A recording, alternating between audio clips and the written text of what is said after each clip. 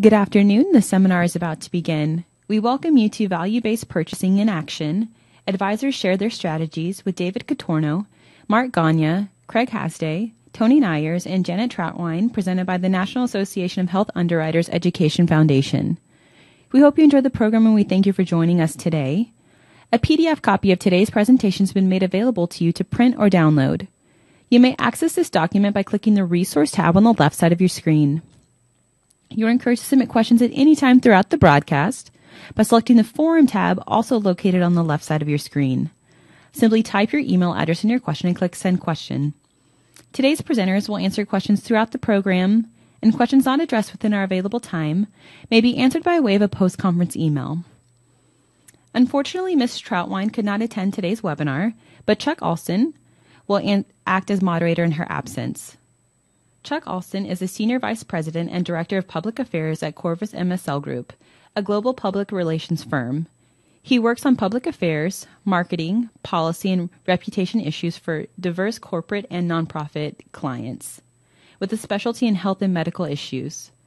For the last year, Chuck Alston has been the content partner with the NAHU Education Foundation on his grant made possible by the Robert Wood Johnson Foundation. And now it is my pleasure to turn the program over to Mr. Alston. Please begin. Thanks, Jennifer, and thanks to all of you for joining us today. Unfortunately, Janet's flight was canceled, and her only flight back to D.C. today is in the air right now, so she asked me to step in and assume the role of moderator. As you've just heard, I've been working on this grant with Janet for the last year as the content partner representing MSL Corvus Group, and I look forward to getting your feedback and questions after the presentations. This is the 9th in a 10-part series examining the new healthcare landscape. And I just want to remind you, you can watch the first 8 webinars online, on demand, at nahuf.inreachce.com. That link you'll see later on in the presentation. The NAHU Education Foundation embarked on this endeavor after a conversation I had with Janet nearly 18 months ago. She shared that she thinks it's important for brokers, advisors, and agents to understand the changes taking place in vital areas, such as how healthcare providers are paid, how care is being delivered, and the momentum for greater price transparency so you can develop new strategies to work with your clients to get the best quality health care at the best price. We really designed these webinars with you in mind, and we know from the feedback surveys that from those who have participated that they have rated the content very high and believe this information helps them to become more of an advisor. You've asked for some real-world examples, and that's what you will hear today. And again, I just want to echo what Jennifer said. Please send your questions throughout the presentation. Today's presenters are David Contorno, President of Lake Norman Benefits, serving individuals and businesses in both New York and North Carolina. David also serves on the Board of Directors for Health Reach Community Clinic and the North Carolina Insurance Commissioner's Life and Health Agent Advisory Committee. After David, you'll hear from Mark Gagne. He's the co-owner and chief innovation officer of Boris Law Insurance, serving individuals and businesses nationwide. He has served as the national chair of the Healthcare Cost Transparency Task Force, or NAHU, in addition to serving on the Legislative Council. He currently serves in a similar capacity, reporting directly to the NAHU Board of Trustees. Unfortunately, Craig Hasday, president of Frinkle Benefits, had a last-minute client conflict. Fortunately, his colleague, Eric Labaska, could join us. Eric is a senior vice president with Frinkle Benefits with extensive experience with both commercial and public sector employers. His areas of expertise include a significant focus on self-funding contracts, conducting financial analysis, and budget forecasting. And batting cleanup today will be Tony Nyers, risk management advisor and owner of the Healy Group, where he helps companies manage the risks associated with employment through benefit design and education. Tony has served on the benefits and conferences committees for SIIA and is currently serving as the chair of the Michiana chapter of the American Heart Association. And I'm sure I pronounced that name wrong, Michiana. Please join me in welcoming David, Mark, Craig, and Tony. Excuse me, not Craig, Eric. We search for people doing innovative things and ask them to share their strategies so that they can be employed by you and your own businesses. And you're going to hear 4 very different approaches that are being taken. Next slide. While the approaches are different, there are some common themes among them. And some of those themes are, this can be a tough sell. It's very complicated in some cases and not used to the way people are used to buying insurance for their employees. But the market is moving this way increasingly, so it's important to understand what's going on. More than ever, the broker agent must really be an advisor. There are lots of different decisions that need to be made out there as the landscape shifts rapidly. Creativity and patience are very important virtues when you're trying to implement value-based purchasing. The marketplace is bursting with third-party solutions. In many cases, you can plug and play. Clients have to invest time and, in some cases, money to make these transitions. As each of the speakers present today, I'd like to say a little bit about their firm and what your book of business is like as you begin your presentation. And we'll begin now with David Contorno. David? Thanks, Chuck. Good afternoon, everyone. I am honored to be on this call and be speaking to you today. A little history on myself and my firm. I've been doing benefits for over 20 years. I started up in New York in Long Island and, had, I guess, what would be considered a moderately successful business, but it was using the traditional models of, let me put a spreadsheet together, let me be the least expensive on that spreadsheet, and that's how I get the business from employers. I relocated to North Carolina in 2007, end of 2007, as a change of life. And my wife and I, previous to having kids, moved down. And I took about a year to decide if I wanted to even stay in the business and opted to do so. And saw an opportunity to really kind of start to do things differently. And I have to admit, at first I started doing things the way that I had been doing them and started to change. And the more I change, and this is true even in the last 3 months as much as the last 3 years, the more that I change my approach, the more I change how I speak to our clients, the more successful we've become. So in that evolution in North Carolina over the last 7 years or so, started off with the small group. I think as most agents and consultants, as you grow, you tend to grow to bigger clients as well.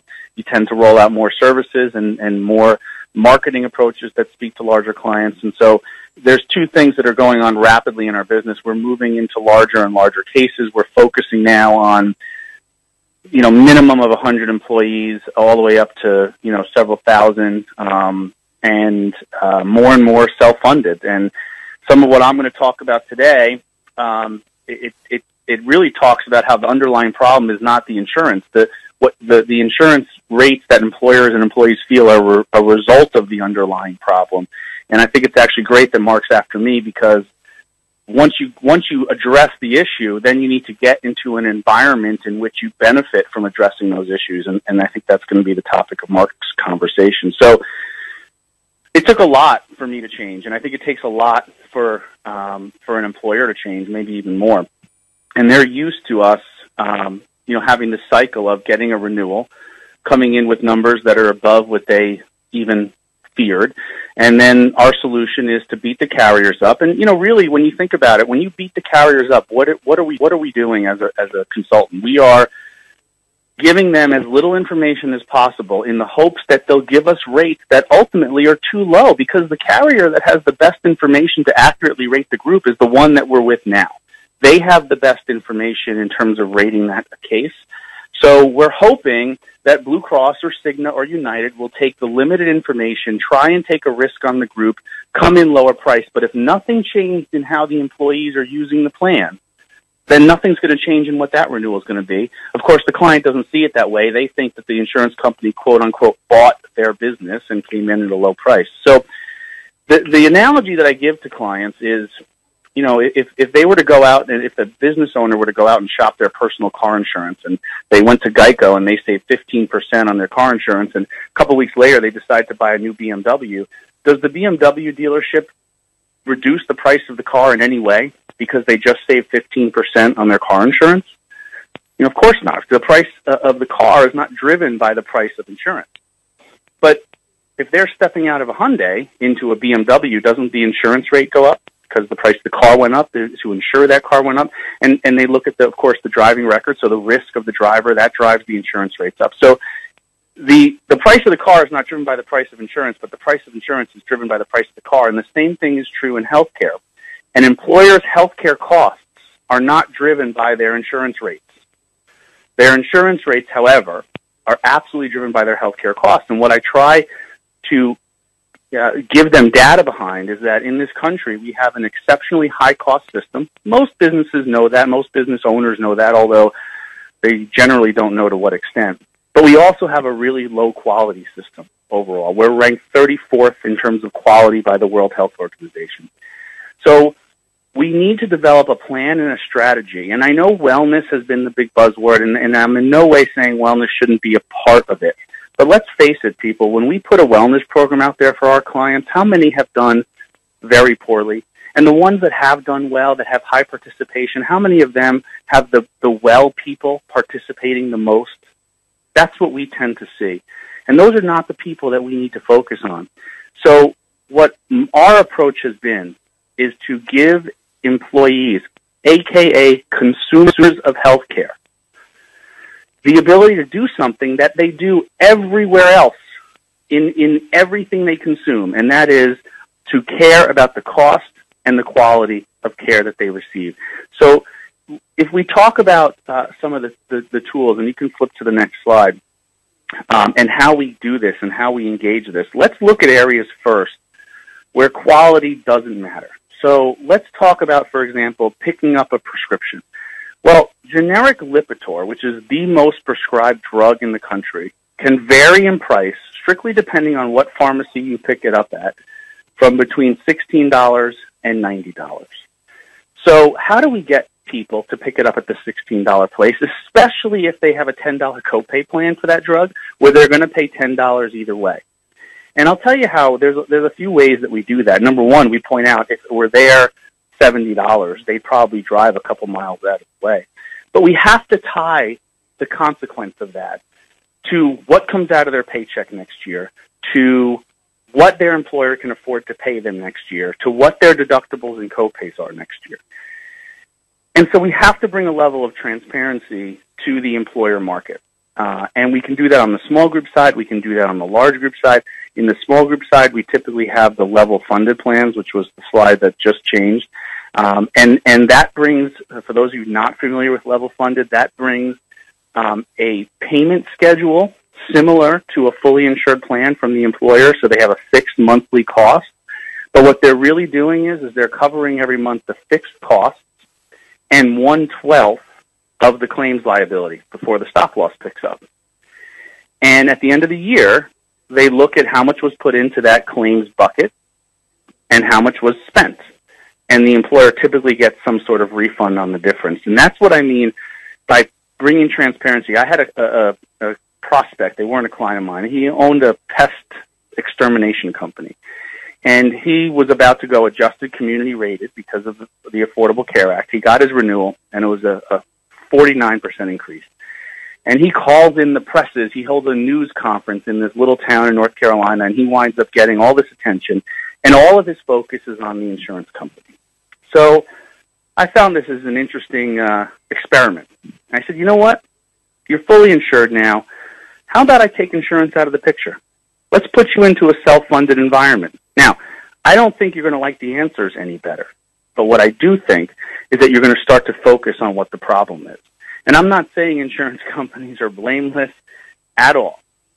But at the end of the day, everything that insurance companies do, whether it's step therapy, pre-authorization, higher deductibles, narrower networks, those are all in response to one thing: the amount that we're spending on health care. So we have to get the employer into an environment in which there's transparency, number one, and shared savings if these things work, number two. Next slide, please. So some of the tools that, I'm trying to remember the next slide before it pops up here. I know there's a little bit of a lag.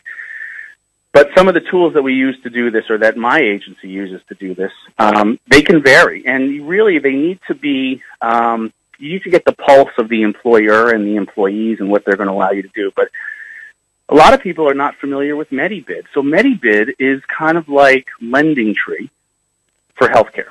So LendingTree, if I need a loan, I type in what type of loan I need, how much I need, some details on my credit, and I go out to market. And it comes back with 20 banks, and I get details on their financial rating, what my payment will be, what my interest rate is, and I can pick the offer that I want. Well, MediBid works that way too. They've contracted with dozens of providers around the country. Many of them are big names And if the employer pays for access for their employees to MediBid, which is not much, the employee can go in, type in what type of procedure they need. I need my hip replaced, and it might find them a place halfway across the country that comes out to be the highest quality and the lowest cost. It'll give them a selection, and it typically is between 30 and 60% less expensive than the national average, with a higher quality outcome. So one of the plan designs that we've implemented is we'll take and you can only do this in self-insured, is we will take a plan and we'll write the plan document so that the employee has half the deductible or even less if they use MediBid as compared to if they don't. So that's pretty aggressive or pretty progressive, depending on how you look at it. Let's talk about a softer one. Healthiest You is another product we use. We love this product. So it is a combination of things. Number one, high quality 24/7, 365 access to telemedicine where you can speak to a doctor who can diagnose, prescribe, and treat. It is also a prescription price tool and a service price tool, so you can price out MRIs and radiology and labs, some, not major surgeries, but some routine things. But here's the key that makes this different, because all those things somewhat exist. It has a geolocation reminder system, so when I step foot in a pharmacy, it pops up on my phone and says, hey, I see you're in a pharmacy. Would you like to price out a medication here and other pharmacies around you? So when the employee goes in, they're actually reminded. It does the same thing in an emergency room or urgent care. It says, hey, we see you're in an emergency room. If it's a true emergency, go, but would you like to speak to a doctor to see if they can treat you over the phone before incurring the expense or waiting time? And it is a really high-quality 24/7 doc service. Next screen, please. So I'll continue going on. But what these start to do is a softer way and a harder way of saying to employees, you need to start to look into the cost and the quality of care that you receive. So all of those are kind of soft approaches because in most cases they still allow the traditional way of going. And we do have ways of incentivizing employees to use the system. But let's talk about a really hardline approach.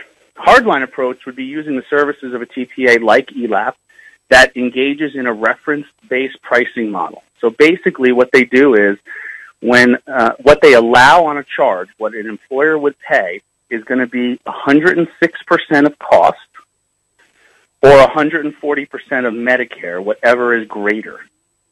And most hospitals, and typically we only do this at facilities, but most facilities are accepting Medicare anyway. So what this would do is say to the hospital, look, we're going to give you this amount, which is probably a heck of a lot less than the private insurance reimbursement rates. And essentially, if the employee didn't deal with this in advance to some level, then they're going to be left over with the balance potentially. Now, ELAP has a pretty aggressive in-house legal team to help deal with that, but essentially we're saying to the employee, look, you need this surgery. We know the local hospital charges $80,000, but we know that it should only cost $20,000, so we're going to give you 6% more than $20,000 and spend it however you want, wherever you want, but that's all you get. So that would be an extreme version of it. The other thing we do is we've successfully negotiated direct pricing with local hospitals. So if we have an employer who has a concentration of employees in an area that has a local hospital, especially if they're surrounded by these big systems, we can create a contract arrangement with that hospital, that smaller hospital system directly, where they give us better discounts than the standard network discounts. And in turn, the employer gives the employees incentive to go there, such as lower deductibles, lower copays. And that's also been very successful, especially if we can prove the hospital has high-quality services, they have the star ratings at CMS or the readmission rates. Next slide, please.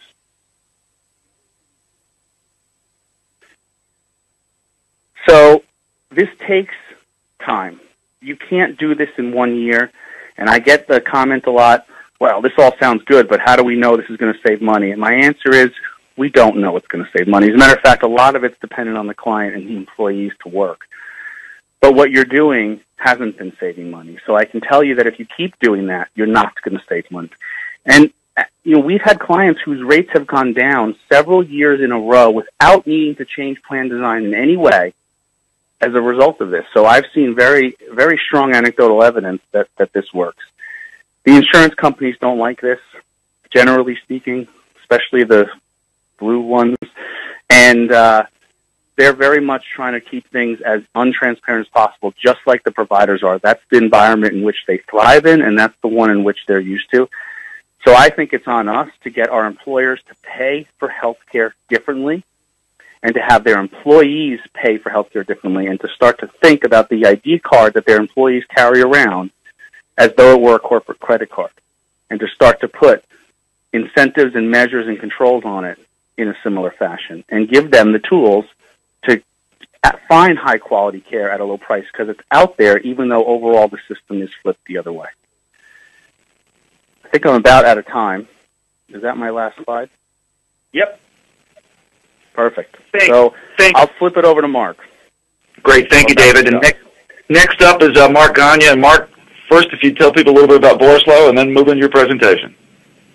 Okay, great. Thanks, Chuck. Appreciate it. I'm honored to be on the call as well, and appreciate the Education Foundation sponsoring this webinar series. It's actually been my pleasure to participate on the previous 8, now 9th. So thank you to everyone. I've been an advisor, employee benefit advisor, for about a decade, a little bit over a decade. And our business has been in business for almost 33 years, or going on 34 years. We are strategic advisors to 350 corporate clients, covering about 40,000 employees and 100,000 belly buttons if you include all their family members.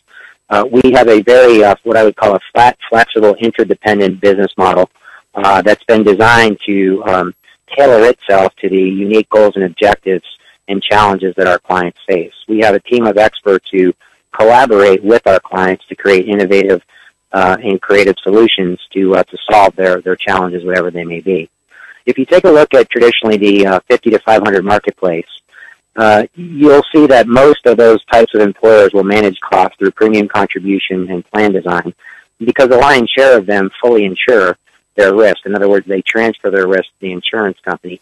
And they do this for a number of reasons, most of which is a lack of education about the fact that they're overpaying in many cases, in most cases actually, for the cost of that insurance. And so with that as a backdrop, we created we have a large footprint in the education space in our organization. We work with over 100 private boarding and day schools. And they traditionally have purchased in collective associations purchasing pools. And as the advent of the Affordable Care Act, unfortunately, those association pools that had been together for decades ultimately ended having to disband. And so we saw this coming down the pike with regard to what the ACA was going to do to the way that they were managing their risk. And so what we determined was the best way to move forward was to leverage a financing solution that's really been around for a long time, since the 50s. It's called a captive insurance arrangement.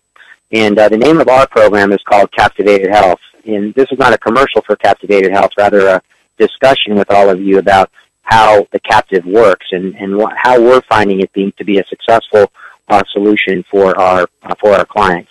And the biggest reason they're interested in pursuing this type of thought process we're finding is they have a greater need for control of their future, and they're looking for a greater efficiency from the way in which they're purchasing their health insurance. You see, this looming thing out there called the Cadillac tax that kicks into play in 2018 will put a 40% excise tax on plan values, by the way, which include FSA, HRA, and HSA, whether they're contributed by the employer or employee, at least that's the initial guidance we're getting, will make many employers run into the Cadillac tax sooner than they would really like to. So I think our job as advisors is to create a long-term strategy that helps them squeeze efficiency, both in terms of plan design, creating a culture of health and well-being, but also leveraging a more efficient financing mechanism for their health care. So introducing Captivated Health. We designed it for the education institutions that we represent. We have 12 organizations in 3 states covering roughly 2,200 belly buttons. It's a risk management strategy that helps them retain more control over their health plan and reduce costs by improving quality and leveraging many of the tools and resources that David was talking about in his presentation, being a more informed and educated healthcare consumer. So it's not withholding care. It's squeezing more efficiency out of the dollar that you're spending for that care. The whole backdrop of this program is to provide members, not the rule makers, but the members, the consumers who are actually using healthcare, with the tools and the resources they need so they can be confident that administratively they understand what their plan covers, they understand what they have to pay, and they also understand how they're going to pay for that care? And then clinically, are they getting the right care in the right place at the right time by the right provider? And we all know that all providers are not created equal, just like all strategic advisors are not created equal, just like anything in life. So what we want to do is replace the thought process with the less bad renewal. What do I mean by that? I got a less than trend renewal. So if trend is 8%, add ACA taxes, fees, and assessments, it's another 3%. You have an 11% renewal and you deliver a 9%, and that's something to celebrate? No, it's not something to celebrate, because 9% is still 5 to 6 times the rate of inflation, and it's not sustainable for the clients that we represent, nor I'm sure is it for the audience who's listening in. So we can go to the next slide. A captive insurance arrangement essentially provides insurance to and is controlled by its owner members, and that's an important part. This is an ownership shift. So as opposed to working with a client and having them be a buyer of healthcare, this shifts them into the role of being an owner of the healthcare that they're buying on behalf of their employees. Those owner members share a common cause, and frankly, it's to improve the efficiency and the way that they're financing their healthcare program. And they can do that in concert with an overall comprehensive approach to consumerism, health, and well-being. The captive insurance arrangement, what makes it unique is if you try to traditionally self-insure a client, and there are 50 employees or 60 employees, first of all, you have no claim information, so it's a big guess. Secondarily, the volatility of those claims, of those organizations, is substantial. And so when you take that client out to the reinsurance market, you're going to get very conservative, if you can get it at all, a stop-loss policy to help mitigate that risk and that volatility they have. And that's what the captive does, is it represents or replicates, rather, the size and stability of a larger employer to help small and mid-sized organizations partially self-insure and enter this world of taking risk for the claims that their employees generate. Aggregating risk really helps those organizations decrease volatility and have a higher level of predictability. And obviously, everyone on this webinar understands that insurance is the law of large numbers. So what self-funding does, just straight out the gate, before you've even gotten more creative with regard to how you're educating people to make better decisions, more informed decisions about healthcare and live a healthy lifestyle, straight away you have sidestepped one of the taxes called the health insurance company tax, or what we in the business call the HIT tax. And depending on whether you're insured by a non-for-profit insurer, which is at the lower end, or a for-profit insurer, which is at the higher end, your client's going to sidestep that big tax straight away. Next slide. When you think about a captive insurance arrangement in terms of its financing solution, you have to understand what it's predicated on, so the philosophy or the underpinning of it. If we look at claims, you have severity and you have frequency. There are areas of claims that are completely predictable. Let's call that, for the sake of this discussion, up to $50,000, or what we would all call a specific deductible level. So let's say for every claim under $50,000, those are your most predictable claims. They're your lumps and bumps, your aches and pains, your broken bones. They're nothing that's usually life-threatening, and they're highly predictable. This is where insurance carriers make the most amount of money in their margin built into their fully insured premium. Then there's an area of risk, let's call it between $50,000 and $250,000, that is less predictable but still somewhat predictable. These are things that might be cancer treatment, could be a hip replacement, a knee replacement, some type of surgery, normally not life-threatening, although it could be. But the reality is these claims are somewhat less predictable, so we're going to share that layer of risk with other entities that are participating in this risk financing mechanism. And then finally, for claims that are above $250,000, carve those off and have those covered completely by reinsurance. So by understanding the predictability and probability and the level of unpredictability between the lower end of the healthcare spectrum and the higher end, you can help your client get more efficient about the way that they're purchasing their healthcare. Next slide. So the way the program works is the organization first has to decide that it wants to be self-insured. And I think David had mentioned in his comments that not every client is going to be suitable to be self-insured. The two things that you're going to want to talk to your clients about are A, is their level of risk tolerance, and B, is their suitability to actually take that risk. You may have a client with a very strong balance sheet, one that ultimately would like to take the risk, but then you do an analysis and you see that it doesn't make sense for them to be so. So as an example, the client had a 150% medical loss ratio. That means for every dollar of premium they're paying, they're transferring $1.50 to the insurance carrier. That is not a client who would be appropriate for this type of risk mechanism. But at the end of the day, most clients don't run in that hot zone, so to speak. So the first thing an organization has to do is decide that it wants to be self-insured and that it's suitable to be self-insured. The second thing that happens is that organization purchases a stop-loss policy, both specific and aggregate insurance, to protect them from that volatility and also give them a cap on their annual exposure.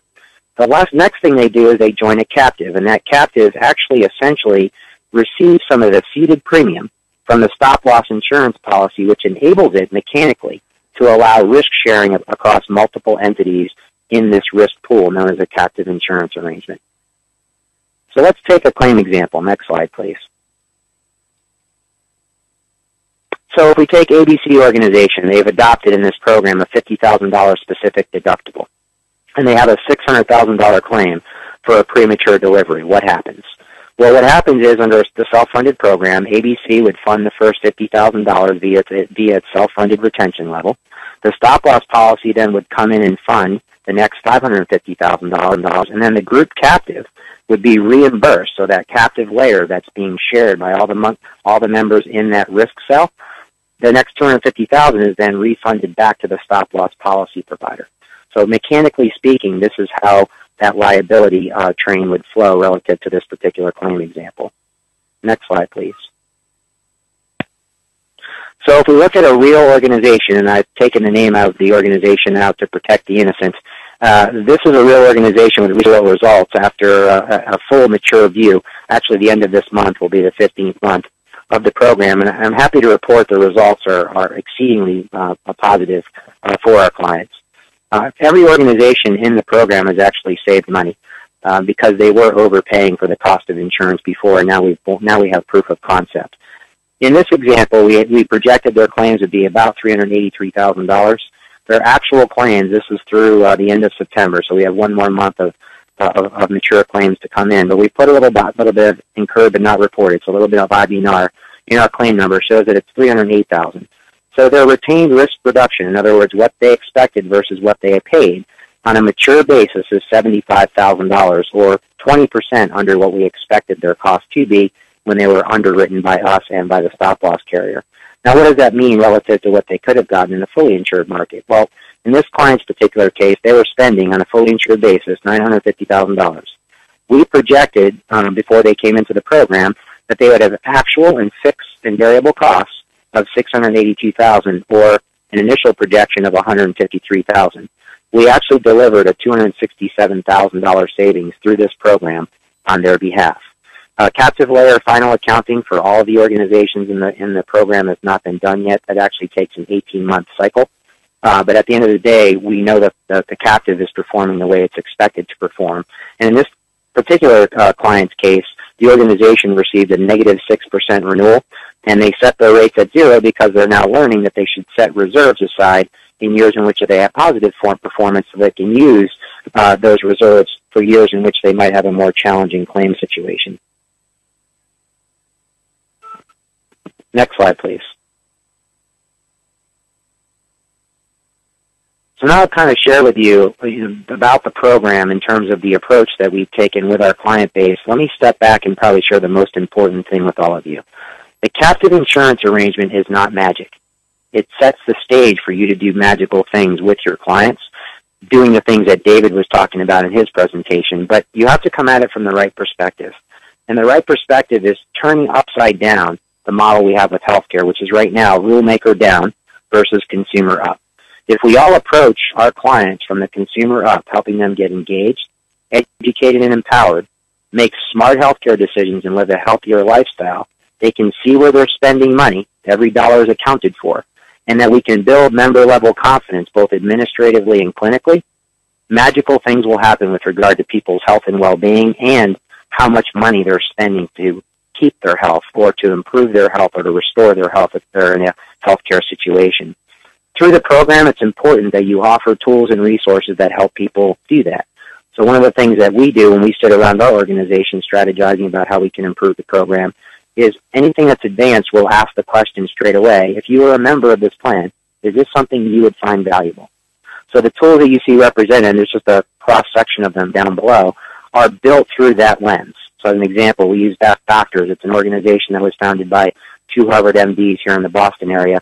They've been in business for 25 years. They have 30 million people that they provide clinical concierge, or what we call second opinion, advice to. This organization has actually created a sophisticated Gallup polling tool that would allow the creation of a network of specialists in every specialty and subspecialty. They have created their own network of 50,000 physicians out of our 800,000 that exist in this country. And again, remember, they're peer ranked, so it's not somebody outside the business, it's someone inside the business who are ranking them. In their 25-year history, these statistics still blow me away. 37% of the time we're diagnosed, it's wrong. That's 4 out of 10 times. 75% of the time we're diagnosed accurately. Even if we're diagnosed accurately, we're getting the wrong treatment plan. That's 8 out of 10 times. So having a clinical concierge or a second opinion is not to suggest that people shouldn't trust their doctor, but we should never take our health care at face value, and we should make sure that we have expert resources to help us make those types of decisions. Next slide, please. In our program, we've furthered that scientific approach by ensuring that everyone is operating on the same page. So in our program, you can only participate if you have a consumer-driven health plan. And for those that may not know, a consumer-driven health plan is the combination of a lower premium plan with a higher deductible, and fastened to that chassis is the health savings account or a health reimbursement arrangement, one, the other, or both. No first dollar covered plan, so that the members are all operating with the incentive and the ability to see what health care costs. We make sure that every organization in the program is adopting a culture of health and well-being. You see, these are not options when you're sharing risk with people. Everyone needs to be on the same page relative to what they're doing. They may not have the same results, but they need to make sure they're operating under the same premise.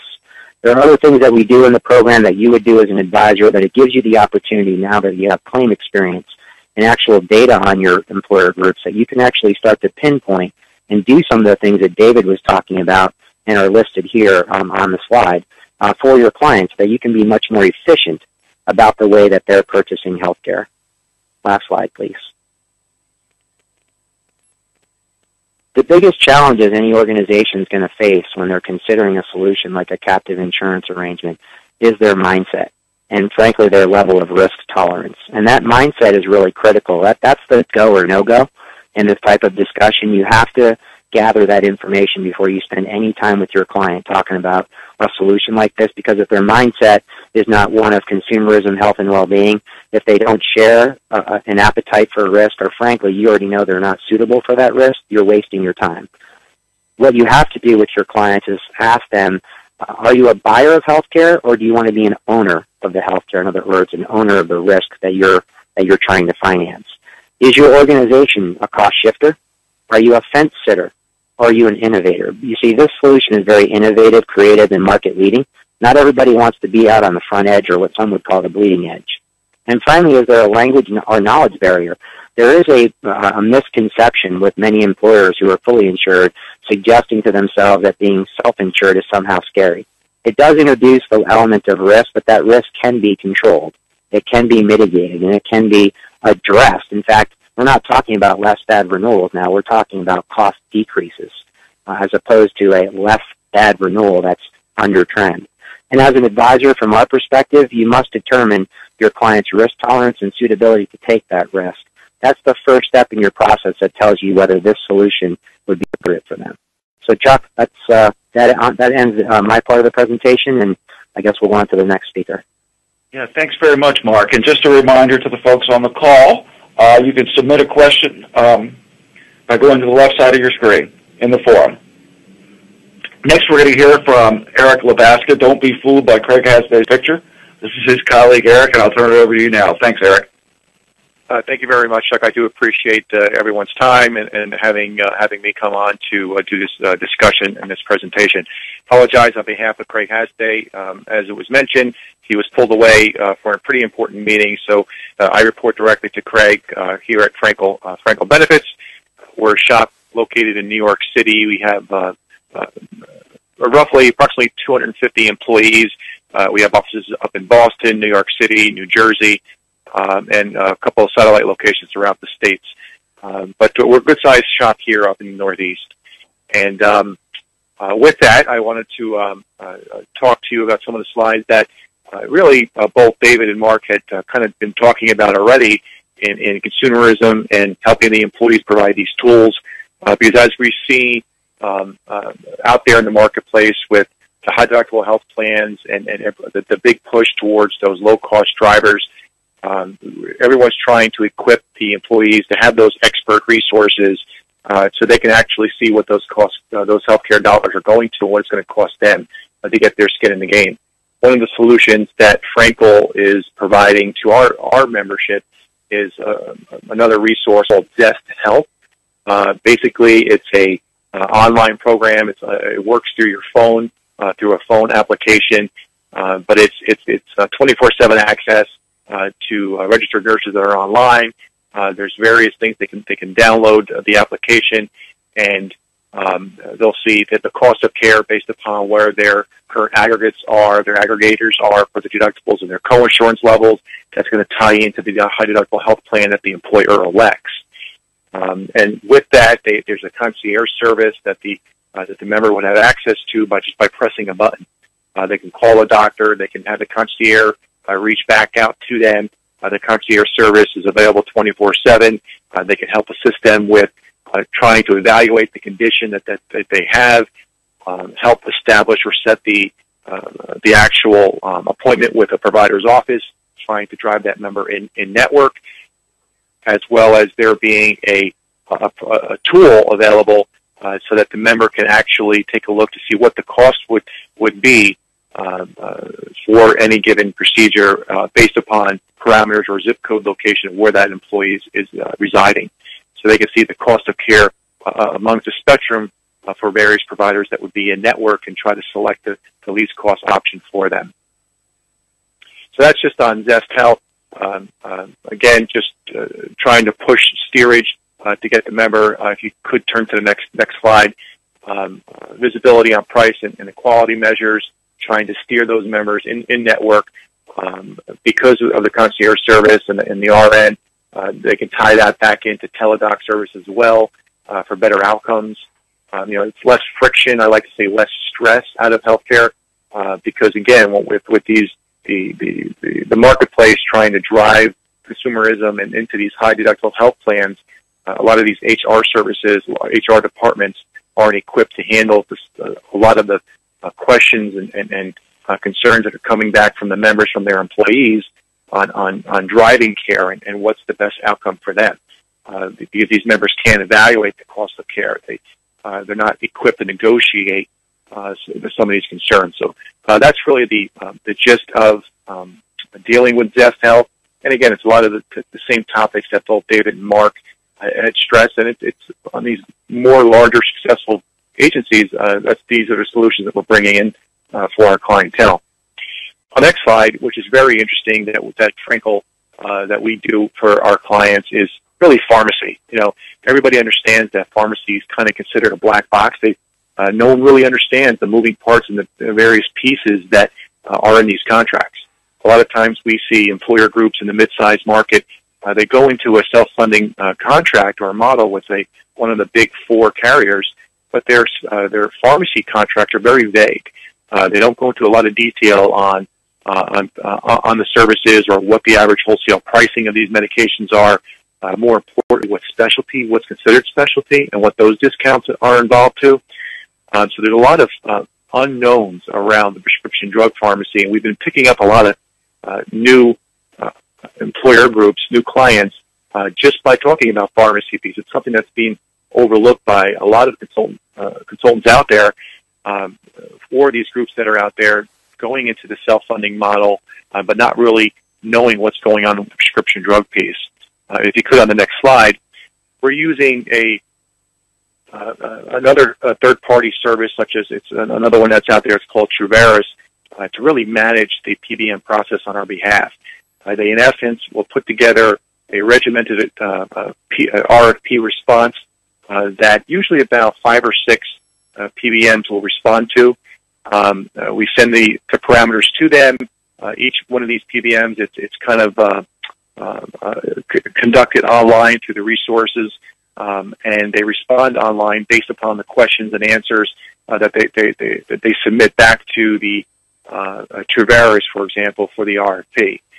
It's usually a narrow field that once it hits about 5 or 6 PBM responses, then we try to pick the top 3 responses out of that PBM response and ask them to go in for a second round of competing for these clients.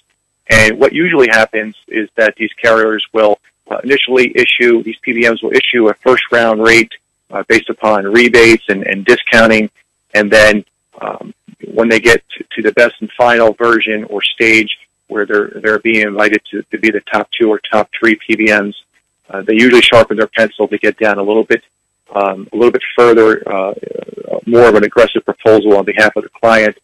And at that point is when the client will select a winner to determine, all right, which PBM would we like to see or like to go to in this in these scenarios for this bidding process.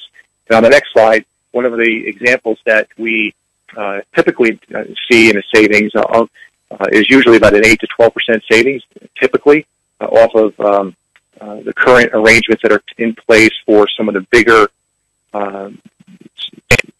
insurance, nationwide insurance carriers that are out there. From those contracts of what they see, again, in the 8 to 12% range.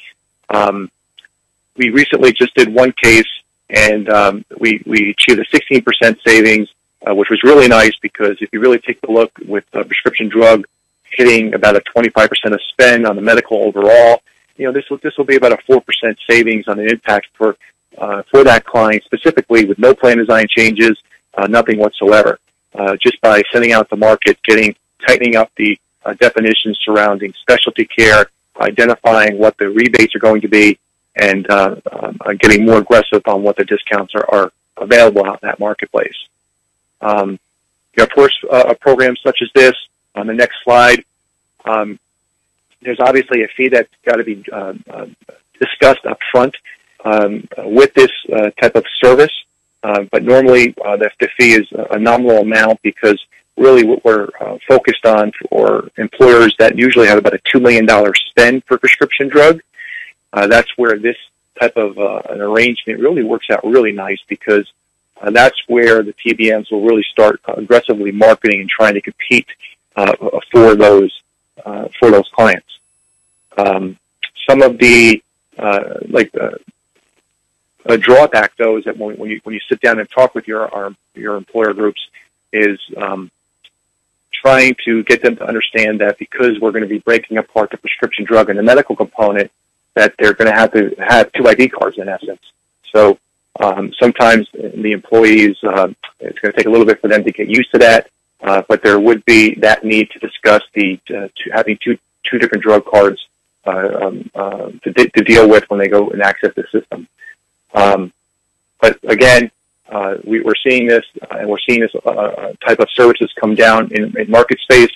There's another program or opportunity with something like this because with the prescription drug, we can also through the company of Truvaris be able to provide for groups that are under that $2 million threshold, another alternative to take a look at moving into a capitated arrangement with prescription drug, but yet being able to participate in that savings. So these are just some of the areas that we're trying to roll out with groups, and we're seeing a lot of success in that market space because again, a lot of people aren't talking about prescription drug because a lot of people don't understand it. The clients don't understand it.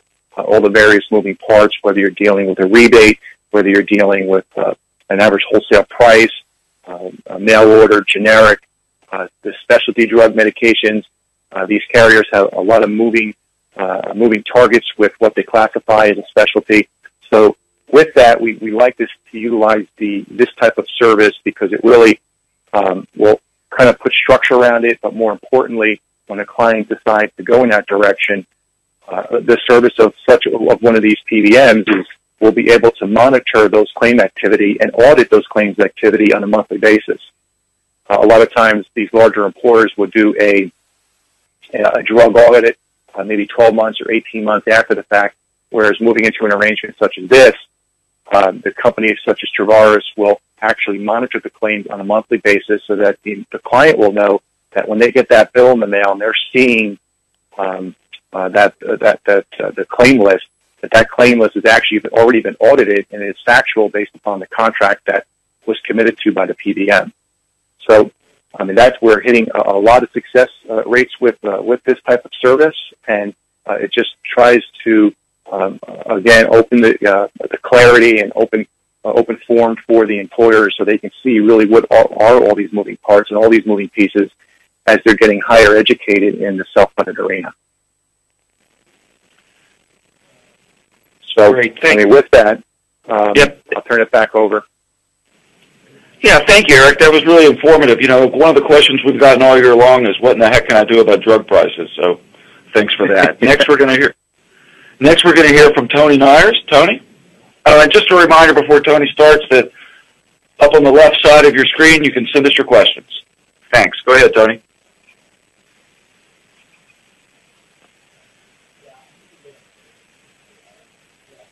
Sorry. A little bit of a... This is Tony. I was on mute, so my apologies.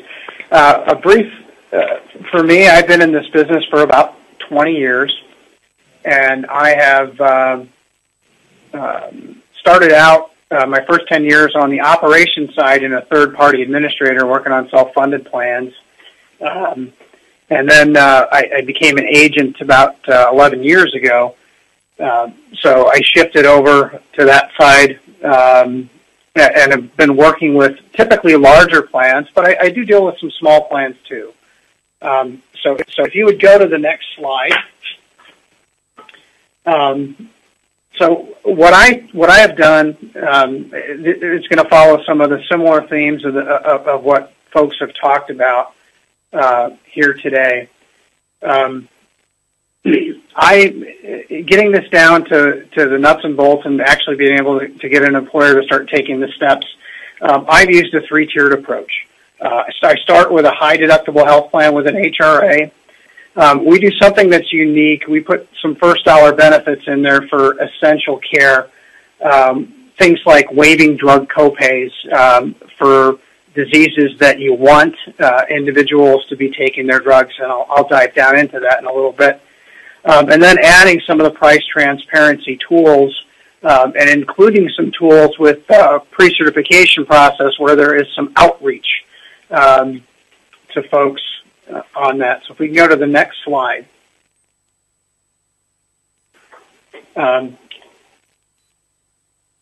So for us, you know, the best time to move someone from a traditional PPO to a high deductible plan is when they're having a really awful renewal on that traditional PPO plan. One of the big barriers we get to with that is time. So I always try to introduce that at an off renewal to throw it out there as a potential strategy going forward. But the plan that I've landed on most is to move people to a $3,000 deductible with a $1,000 HRA. I much prefer the HRA over an HSA because the HRA gives you a little more flexibility from the employer's perspective on how you design it. Although you cannot use an HRA for anybody that's an owner, so you have to keep that in mind. So you do, with owners of companies, you can have an HSA.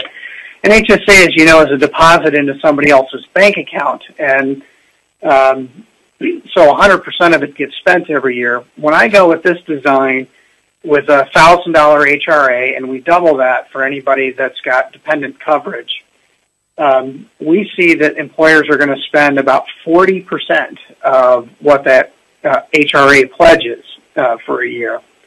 So it's a lot more cost-effective than just depositing money in somebody else's bank account.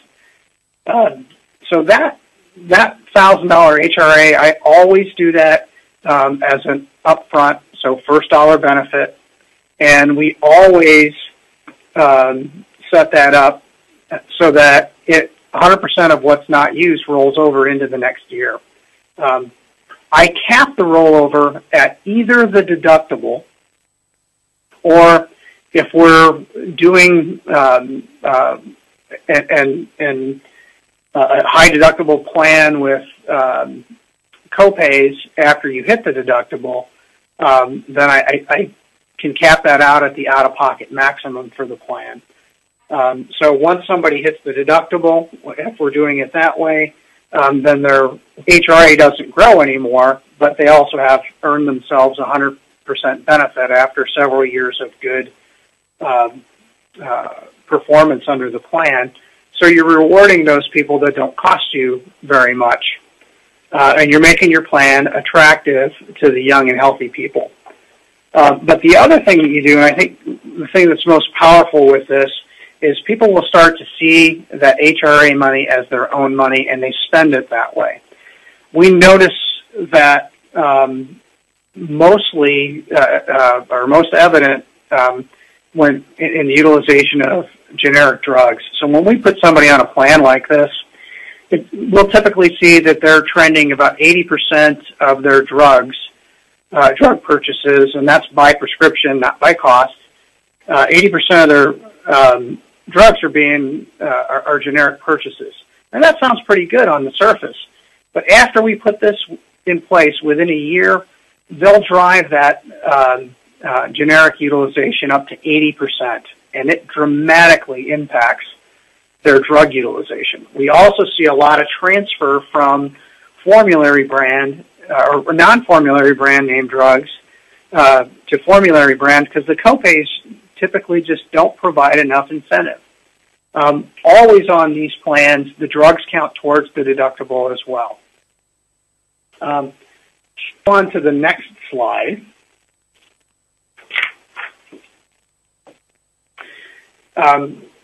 We do some carve-outs. The carve-outs are essentially first dollar benefits, so people don't have to get into their HRA for these. We've done them primarily with drugs that treat the 5 disease categories that you see here: diabetes, any cardiac issues, hypertension, high cholesterol, and asthma. And the thought process is ultimately it's cheaper for the plan for these people to utilize their drugs. Sometimes on these high deductible health plans, we know that employees can't afford a $3,000 deductible. At least our lowest paid employees have great degree of difficulty. So if you have somebody that's in that category, and let's say they have high blood pressure and they need to be on medication, once they exhaust that HRA, they may stop taking their medication. Well, that can be catastrophic for your plan. So we encourage our employers to let's carve those out and let's give those,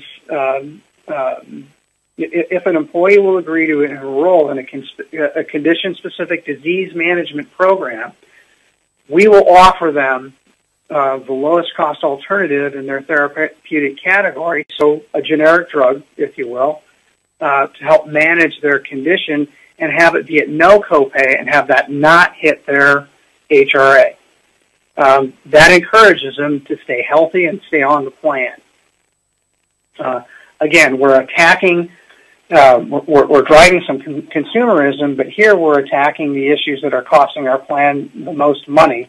So we're taking care of the maintenance, doing the pay me now a little bit so we don't have to pay later a lot. Going on to the next slide. We've coordinated on some of our self-funded plans through the pre-certification process. We've identified a lot of low-hanging fruit in our local providers here in the area for some particular types of services. Now, when somebody wants to go to do something like an MRI, they're going to be at their primary care physician or maybe in an ER if it's a broken bone or something, and they'll be sent for an MRI, and they're going to just go wherever they're sent. They don't realize that there are some high-cost providers in our area. Well, we've identified a lot of those for things like MRIs, colonoscopies, mammograms. There's a wide range of pricing, even amongst people that are in network. So in some of our plans, we actually have an outreach. So if they pre-cert and we see that the intent is to go to one of the high-cost providers, we'll actually outreach, or our TPA will outreach and say, hey, if you go across the street to the other guy, it's going to be half the price. People who are spending their own HRA money obviously are going to be highly motivated to do that. So we're introducing some consumerism on that aspect as well. But we're also throwing in things like Guru and GoodRx so that they can drive some of that on their own. We've also seen in some of our fully insured carriers in the area, they're doing this as well, but on a much more limited scale. On to the next slide. Obviously, this can be a tough sale for an employer, especially if you're within 30 days of the renewal. It's hard to get them to listen and understand and grasp the strategy. And I think the big pushback that we tend to get is, how am I going to communicate this to my employees so they get it? My lowest common denominator isn't going to understand it. But one of the things we've done is we've built slides saying, this is what, at different spend levels, saying this is what that spend level would have cost you on your old plan. Here's what it looks like on the new plan. If you really get down to the numbers, these plans, if you're shifting from a PPO plan to a higher deductible with a front end HRA, well, obviously for anybody with less than $1,000 a year, they're going to get 100% benefit. So this plan is going to be way better for them, and that can be up to 60%, of your people on the plan.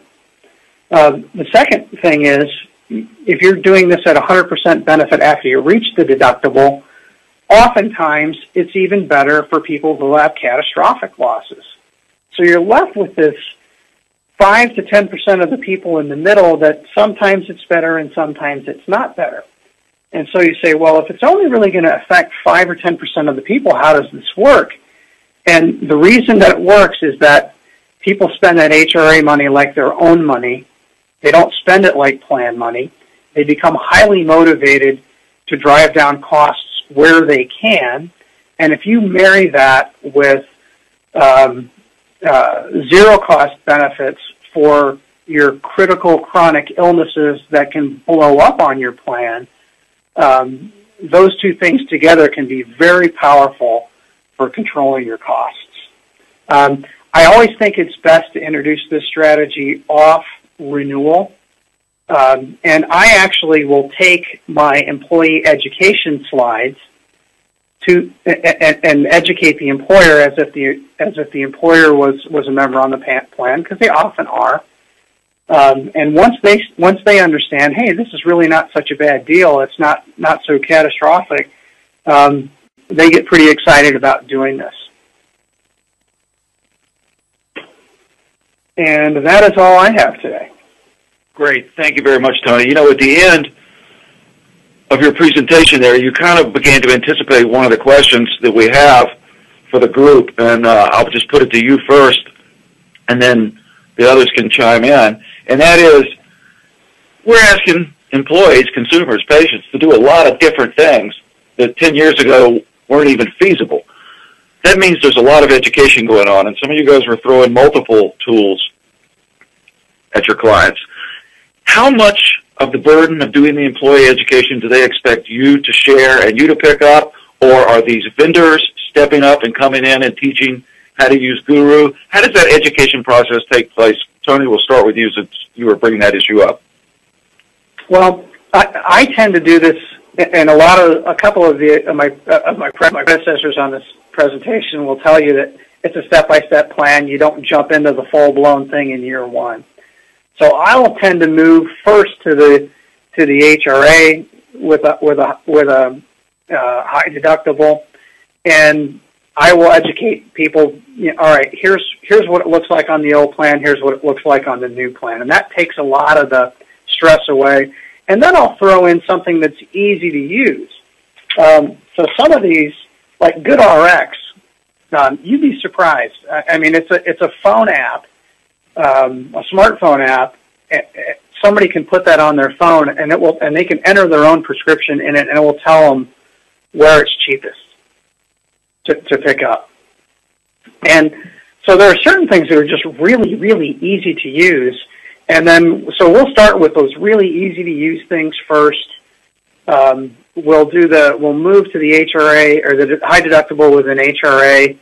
And then we're always called upon to do the employee education. So we keep it simple, and then we expand from there.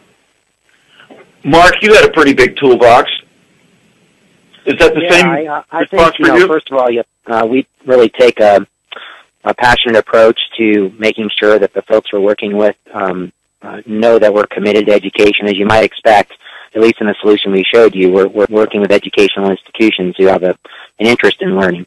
I think with our solution, it's less about the employees because, frankly, this is invisible to the employee. It's the financing mechanism the organization is using to create efficiency. But on the member level, education is a big part of the process. We developed our own app called CDHP Coach that helps people understand the terminology of what a consumer-driven health plan is all about. We work with our carrier partners or their administrative partners to roll out that education. And I'd also say it this way, Chuck. At the end of the day, when Amazon was rolled out, nobody taught you how to use it, but I bet you know how now, right? By using it. If you look at Uber, no one taught you how to use Uber, then you had to just download an app and you learned it, right? So at the end of the day, it's really not incumbent upon us to make sure the employee is educated. It is incumbent upon us to provide access to best-in-class tools and partners, but really people are smart. And if you give them access to the tools and they can see things and intuitively move around, they will do what's in their best interest with the resources you provided them. Great. So we move on to the next. If I can I add something to that as well? This is David. One of the approaches that we take is that most employees are really good consumers already. I mean, my wife, she doesn't like the meats at Walmart, but she goes to Walmart for all the boxed and canned goods because it's the same thing and it costs less, and then we go somewhere for a little better meat. So we're making an assessment right there on cost and quality. The problem with our healthcare system is that we assign the blame to the insurance company. So the first step in our education process is to shift the employee's thinking to say, I am being taken advantage of, I'm being heavily taken advantage of, but it's not by the insurance company, it's not by my employer, it's by the healthcare system. And I am being shuffled through a system like a sheep in a system that is high cost and low quality. And as soon as we start to direct the frustration and the anger and the feeling of being taken advantage of at the real root of the problem, then all the other tools all of a sudden line up because now they want to go find them, and now they seek those out. And whether it's the tools the employer provides or even tools they don't provide, when they're motivated to seek them out, they find them. Great. Mark, question for you. You talked about using the captivated strategy with educational institutions. What are the advantages or disadvantages of having a homogeneous group versus a heterogeneous group? Yeah, that's a great question. If we think about insurance companies traditionally, what are they? They're a heterogeneous pool of employers, right, and people. The challenge with that is they present different risks and they present different ways of communicating. And so we made a conscious choice, well, A, because our footprint in this space is so big, but B, because we really believe that we understand the risks associated. If you look from one school to the next, the demographics are very similar. Their claim cost drivers are very similar, and frankly, the language they use in their industry, in their specific niche, is also very, unique. And so we believe a homogeneous pool gives us the ability to program more scientifically, more accurately, and also gives us the ability to create educational opportunities for those messaging, rather. If you think about it, the messages with regard to education, regard to being a better consumer. And so that's why we've chosen to focus on homogeneous pool. And frankly, one of the things I didn't mention is we're partnering with other strategic advisors across the country who have footprints in education. And so we're providing this opportunity for them to bring this solution to their clients if they focus on that education institution. Now, you can also, Chuck, just by way of knowledge, you can apply this to other industries. So if the advisors on this webinar today have a specific focus on a specific industry and they want to power solution, they can do that too. In fact, in the future state, we'd like to be able to launch other industry verticals for the reason I just talked about. Great. David, on your jawboning hospital prices slide, you talked about two different ways of going about this, of course. One is, when you're doing a network. But the other looked like it was an example of the local hospital. When you're just negotiating with one hospital, is that negotiation you actually participate in? Is it done by a third party? How does that happen? We generally initiate the conversations. I am not a provider contracting expert by any means. What I can do is I can tee up, the conversation with the TPA and with the hospital administrator. And actually, hospitals are now dedicating people. I know the local hospital by us hired a network consultant from one of the carriers specifically to find the employers. They're in competition mode too, and they're competing against those big carriers. Or the big hospital systems. So they're looking to find ways to differentiate themselves as well. And if they can find large local employers that are willing to create plan designs that drive them to the hospital, they're very open to those conversations, in most cases. Interesting. Eric, you mentioned, the Trevera solution. In this case, was it you saying, what in the heck can I do about drug prices, and you went and found the solution? Or was this a solution that they came to you and said, we've got an offering that you might like? Well, it was actually after years of dealing in the self-funding, and we keep calling prescription drug just that black box. So it was years of digging underneath things, trying to find out, okay, well, what's going on with all these specialty medications, all these other self-funding contracts that may not have detailed clarity around their rebates or what their discounts are. And Traveris actually approached us with this solution, and we've embraced it full on and been discussing this with all our clients, and it's just been very, very well received because that's one of the items that just goes unchecked in these self-funding models. The clients get these bills, or they get the bill from the carrier, and they just pay it. They don't know what's really behind it, and there's a lot to it. There's a lot of moving parts, whether it's varied average wholesale price listings, but the big focus really, I keep mentioning, is on that specialty, because specialty drug lists went from probably a list of maybe 50 to 75 a number of years ago to now a list of 400 medications that are on these specialty listings. So it's a lot of moving parts, and trying to do analysis where you know where the pricing is going to fall based upon a proposal that is submitted is almost impossible unless you've got the engine behind it to do that actual repricing. Great, thank you. The number of, applications and tools you guys mentioned are kind of bewildering. I'd just be curious. This question came in, are either from a smaller broker who maybe doesn't get called on as much as some of the larger ones, but are these folks calling on you with Salesforce, or are you calling on them because you hear about the tool, and are you overwhelmed now with the way the market's moving and there's so much out there? Why don't we start with you, Mark? I think it's important to, like Stephen Covey coined the phrase, sharpen the saw. And, essentially it's our responsibility to stay on top of trends. It's our responsibility to look ahead and around the corner. That's what our clients expect of us. It's our ability to anticipate challenges our clients are going to have before they even know they're going to have them. So I think it's incumbent upon us to stay connected. LinkedIn I find to be a very powerful tool. To the extent anybody's not using that, I can't imagine you wouldn't be, but if you aren't, really stay active. I'm on LinkedIn. Even if in my busiest days I spend time on LinkedIn at least reading one article. And it's not all from our industry. It's from other places. Silicon Valley is they're invading healthcare finally. If you think about it, I think healthcare is the last bastion that technology really might transform a particular part of our industry, and actually the biggest part, right? 1/6 of it anyway.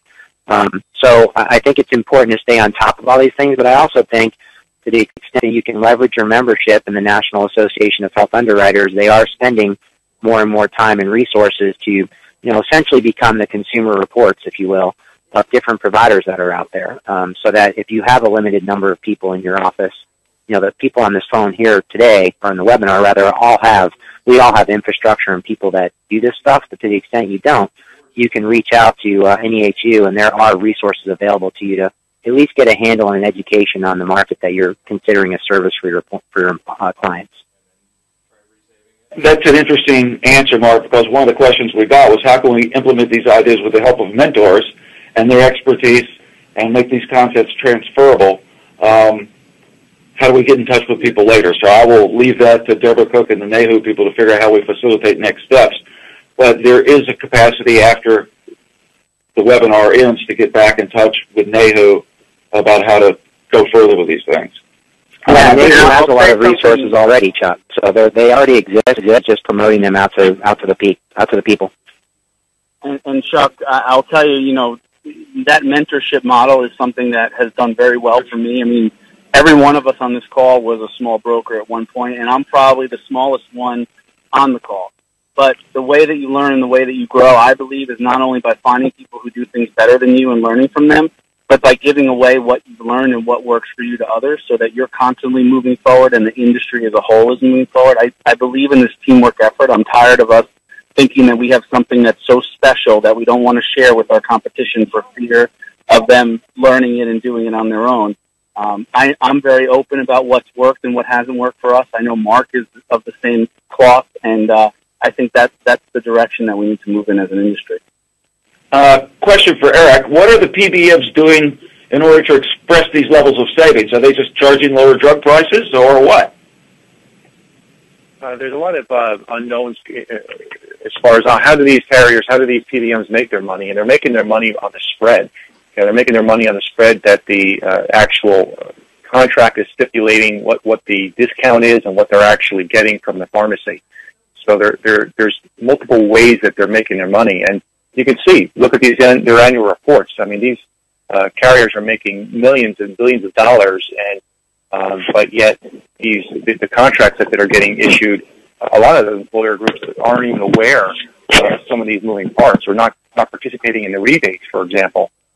So those are key areas that I would definitely focus and start drilling into, because it's something that hasn't been looked at in a while. Okay. Now, Mark, I'll admit I'm out of my depth on this next question, but it was directed to you. Can Mark elaborate more on the downside risks to the employer on partially self-funded programs, such as claims run out on a 12-18 contract? Yeah, I think the downside risk for an employer, and I'm glad actually the person submitted the question, making sure you've got the right stop-loss policy provisions are absolutely essential. So as an example, in our program, we implemented a 12-15 with a terminal liability protection so that we have run-out protection. To the extent ICD-10 codes, without getting too technical, delay claim submission and reimbursement, perhaps a 12-18 would be a better contract. Ours flips over to a 24-12 in the second year, 36-12, and so forth after that. So you make sure that your client has the right protection in place. Also make sure that the endorsement and the stop-loss contract are perfect. So as an example, one of the things in self-insurance that can be detrimental if it's not covered correctly is to make sure that the stop-loss underwriter doesn't put in a lasering effect into the renewal. Well, essentially what that means is they call out the person who's got a significant claim issue, and they put a separate deductible on that person as opposed to the plan's deductible. And so the employer essentially has to pay a higher amount of liability for that sick individual.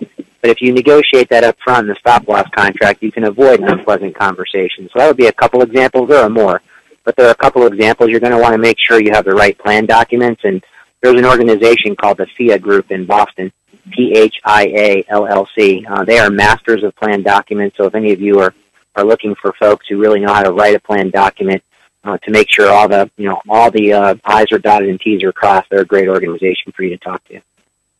Great. This question is just one that I have. In one of our earlier webinars, Suzanne Del Banco, who's the co-presenter with Mark throughout this series, talked about data spats between employers and their insurers, and even self-funded employers in some cases not being able to get at their own data. A couple of you on this webinar talked about actually getting into the data analysis business on behalf of your clients. Can you speak to where you see things going on the data front, and is it going to continue to be a tug-of-war with the insurers who increasingly see their data as a competitive advantage? I don't know who wants to take that first, but This is David. Yeah, I'd argue that that's a losing battle if you're going to try and get information from the insurance companies. They're giving less and less, and at the end of the day, it's their data. When you're fully insured, they have the full. It's their information. When you're self-insured or partially self-insured, it becomes the employer information, and again, it becomes the employer's dime to live on, whether it's upside or downside. But that's the whole point of this: is to say you need to take control of that. You understand the expenses on your P&L very well, except that one expense, and it gives you access to that so that you can make intelligent decisions around it. So I think it's a losing battle. I know carriers in North Carolina are closing down on the information they gave because it's allowing other insurance companies to cherry pick the risk. So I think it's going to be tougher and tougher. Yeah, Chuck, and if I can come at it from a policy perspective, and I think I'm very passionate about this, would be the whole transparency in healthcare cost and quality. In Massachusetts, we passed a law in 12 that just got implemented at the end of 14 that requires our health insurer to disclose the actual contracted cost, the services that they make available to the people who they're insuring. And they also have the responsibility of telling those members they cover what their out-of-pocket responsibility should be. Now, I'm not advocating for that specific solution, but I do think a requirement that health insurers and providers, frankly, disclose the cost of their services to the consumer is absolute requirement for us to have real cost reform. I don't understand how anyone can make any argument about payment reform without first starting with transparency. How do you fix something you can't see? If you can't see it, you can't measure it, and therefore you can't improve it. It makes absolutely no sense. So I think as an industry, we need to continue to advocate on behalf of our employer clients and their employees, frankly, the consumer, all of us, that we should have the access to the information. I'll give you a great example to reinforce my point. LASIK eye surgery, which is not covered by health insurance. We've seen in the last decade costs go up 18%, and on that same time period, quality's gone up tenfold. So cost is actually not rising as much as health insurance. If you look at the same period in time, healthcare costs in general, over 100% increase in cost. Why? Because one part of it's visible, that's LASIK eye surgery, and the other part of it's not. So when you have a visible market, people can actually start to compete on value, which is both cost and quality. So I think from a policy perspective, the more we can continue to make a push for total transparency, then we can really get at improving quality and lowering cost. Eric or Tony, anything to add? Okay, then why don't we go to the next slide? I think, as we mentioned earlier, this is the 9th in a series of 10 webinars, and it's NAHU Education Foundation intent to take these first 9, pack them as continuing education. And it's been a nice progression. I think today on the call, we heard 4 fantastic presentations, all from, with similar themes, but from different points of view, different solutions. Some people like full first dollar, some people don't, some like HRA, some like HSAs. So, lots of different food for thought to chew on, but it all culminates and builds on what came before this. So all of it starting back with the very first introduction to the changes taking place in healthcare. And in these presentations that we're going to put together in the continuing package, you'll be able to find things like, David talked about the World Healthcare Organization's charting of outcomes. Well, in the toolkit we're putting together for brokers, there are slides that'll enable you to show clients where we rank in the world in terms of cost and quality of healthcare, and it'll build all the way through that to explanatory slides on benefit design. Plus, it'll be packaged up with a webinar. So that toolkit is being done now because it builds on these first 9 webinars, and it's under development. And when we get it ready to go, it'll be introduced, as well as the CE component will be introduced with an upcoming webinar that we're calling How to Become an Influencer and Educator on Payment Reform.